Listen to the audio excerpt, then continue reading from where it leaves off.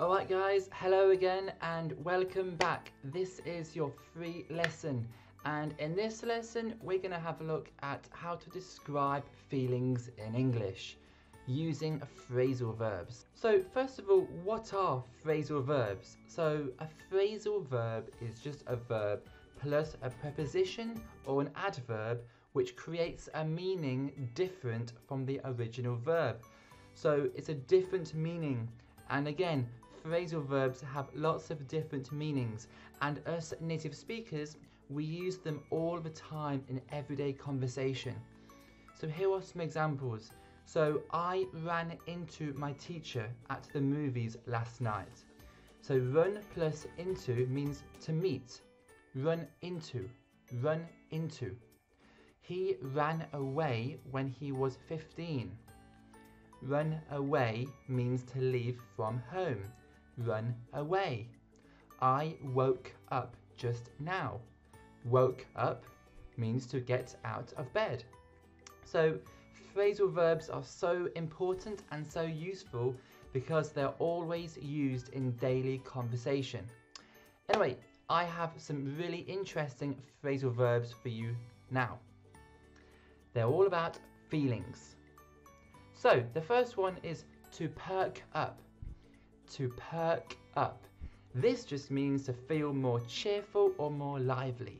So I can say, we perked up when we heard the good news. Perk up. Perk up. Okay, to crack up. To crack up. This just means to suddenly start laughing. We can also say to burst out laughing. That means to suddenly start laughing. So I can say the whole class cracked up when the teacher spilled her coffee over her desk. To crack up. Crack up. Down in the dumps.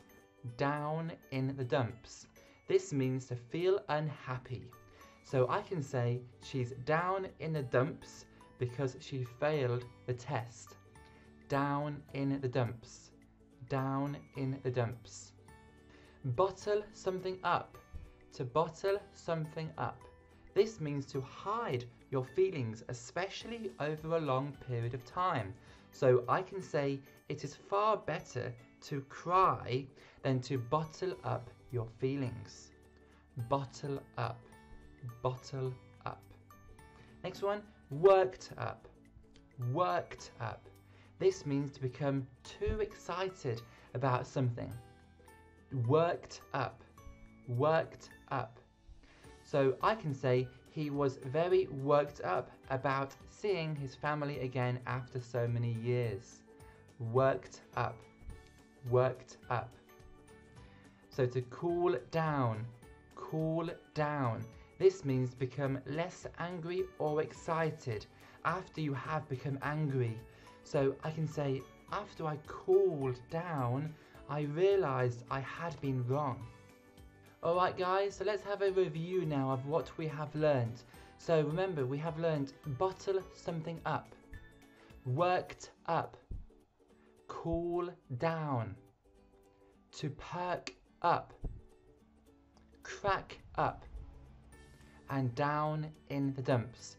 So again, to bottle something up, worked up, to perk up, cool down, to crack up, down in the dumps. Okay guys, well thank you very much for watching, and I hope you learned something, and I will see you in the next class.